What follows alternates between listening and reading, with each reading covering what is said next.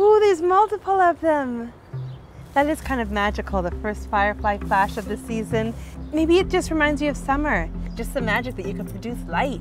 This animal is flying and it's producing light. I would say, like, for me, evolution's always remarkable, but it's not how they flash, right? It's why that's so fascinating. Different species of fireflies, they each speak their own language, kind of like a language of love. I think it wasn't until I realized how unique these creatures are that I began looking more into them. I think fireflies belong to my heart, that's it. I'm here in a New York City community garden with Juliana Chowka, an amazing high school researcher working on a community science project about fireflies and whether they may be disappearing from our summer nights. I just realized that I see fireflies all the time, but I didn't really hear much about how we could possibly be affecting them. Right. So I thought it would be really interesting to study them. In many parts of the United States, especially the eastern and southern states, you can see fireflies on summer nights. And you can kind of see them sparkling because over millions of years, they've evolved the ability to control a really precise chemical reaction in their butts. That biochemical reaction releases energy in the form of light, and pow, we've got flashes. Those flashes are basically what we talk about when we mean firefly communication. But the question is, what are they talking about? I mean, I'm a safe friend, but not all people with insect nets are gonna let you live, pal. My name is Dr. Jessica Ware, and I'm an invertebrate zoologist or entomologist at the American Museum of Natural History. I'm a curator, and what I do is I study insect evolution. Come on in. So Jessica, tell us where we are. This is where I work. It's a collection room, a reference library for insects. Do you want to look at some fireflies up close?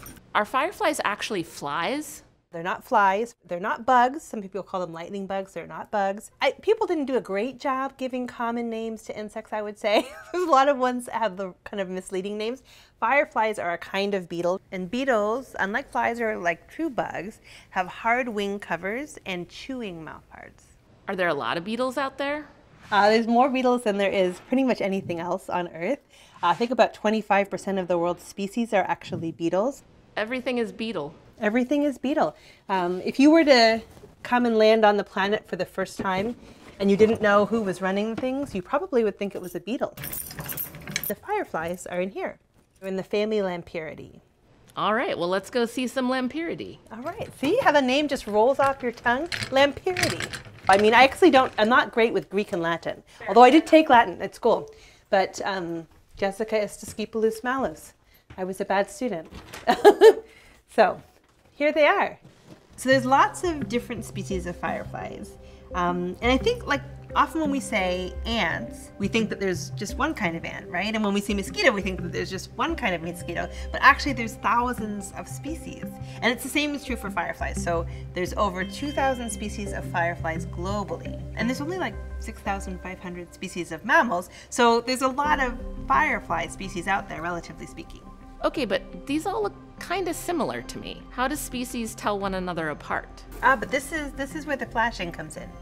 You can't really see it here in the drawer, but each one of these species has a distinctive flavor of kind of twinkle. Do all fireflies flash? So not all fireflies flash, a lot of them do. And what's neat is that their juvenile stage, the larvae, most of them glow. And why do they glow, you might wonder? Well, that's a very good question. Of course, we don't have time travel to go back to the origin of fireflies. But what we know is that firefly larvae probably taste pretty gross to predators. So perhaps being glowing, would have signaled, I'm distasteful, don't eat me. Okay, so if that's the larva, why are the adult fireflies blinking? Why they do it is a really interesting question, because fireflies are using their sexual signaling, these flashing patterns, to find mates of the same species. Firefly species each have their own love language, right? That chemical reaction can produce different types of color. It can be kind of greenish color, it can be kind of an orangey color, kind of a yellowy color. And then the patterns of the flashes are also species specific. Females would be resting kind of on the ground, and then males would be flashing and flying around, and if they're interested, then females flash back. So then they start kind of moving towards each other, and that's when the dance begins, and that's when they mate. And hopefully a female is able to lay her eggs, and hopefully those eggs are able to hatch for the next generation of fireflies. How do firefly species learn their different light languages? When it comes to sexual selection, insects, just like people, they have a whole genome. And the genome is made up of a bunch of different genes.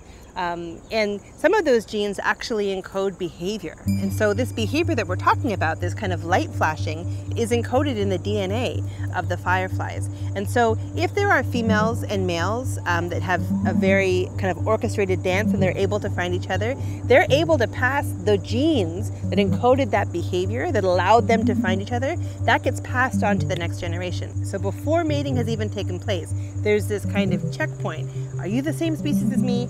Let's look at our flashes. If they're the same love language, then mating takes place. And we think that over time, that's how sexual selection may have shaped this kind of light flashing behavior that we see in fireflies. So this is a language that's millions of years old? Fireflies are really old, and they evolved long before we had electric lights, long before humans. And so their whole communication system kind of requires them to be in darkness. Humans have introduced all kinds of things that interfere with that. That's street lights, headlights, billboard lights, stadium lights.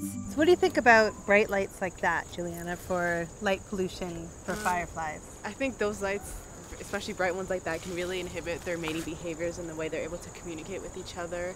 I mean, their flashes, their little patterns, they can't really distinguish them and tell them apart from the light. So kind of like if we were in a nightclub and we were trying to talk to someone and you can't hear what they're saying, it's that kind of vibe. Tell me all about this community science project that you started. So my study is called the Hudson Valley Firefly Project. Basically, I'm recruiting participants to go out in their backyards and observe fireflies and to see how certain factors that are human caused, such as urbanization and artificial light, are affecting them in this region. I basically have participants ranging from 6 to even 80, and they just go out and count the number of flashes they see in 1-minute periods. Usually on a good night, like once the firefly population is like very abundant in my backyard, I can see hundreds of them. Tonight is a little sparse because it's the beginning of the season. And then I also ask questions about whether there's mowing, artificial light, and any other alterations to the property. And from that, I do data analysis and see how the abundance is affected by artificial light and urbanization. So those are the two factors that you think are the main drivers of firefly decline? I am looking at other factors, so like pesticides, so fungicides, herbicides, and insecticides. We find that for other insects too. Those are some of the drivers that we think might be, negatively impacting insects. We don't have a lot of great data about how many fireflies there were before the Industrial Revolution, but most of the data that we have for insects kind of from the 1970s, 80s, 90s, and onwards seem to suggest that most populations have been decreasing. Studies like Juliana's are just starting to establish a baseline so we can understand big trends about where and how insect populations are being affected by human activity.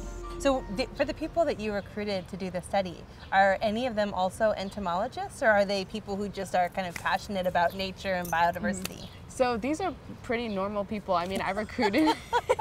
We all are, even entomologists. So I recruited people from local nature preserves and organizations. I have kids from my high school, and then I also contacted college departments, biology departments. So I kind of just spread the word to the general public. I can remember when I first started, doing things in entomology. I had a woman named Karen Needham who was at my university, and she was an entomologist, and I thought, okay, there are women who are entomologists. Maybe I could be an entomologist. But I still got like a lot of pushback from some people that kind of made it seem like it was icky or gross or something that women who people identify as women didn't do, and hopefully that's changed in when you were coming up. So entomology, I really kind of came up out of nowhere for me. I didn't really expect to be studying it. That's one of the things that I've realized. Take advantage of what's around you. I mean, there's an immense amount of life and just activity that's going on in your backyard. You can be really fascinated by what you're seeing. When it comes to fireflies, one of the easiest things you could do that would have a dramatic impact would be to reduce light at night. If you live in the eastern or southern United States, this could mean something really simple like change the lighting sources in your backyard, on your fire escape. You can also change your light bulbs from being kind of more bluish toned light bulbs to more reddish bulbs. And wherever you live, it's important to help protect wetlands and moist habitats that fireflies depend on. Do you have a favorite firefly memory? Tell us about it in the comments.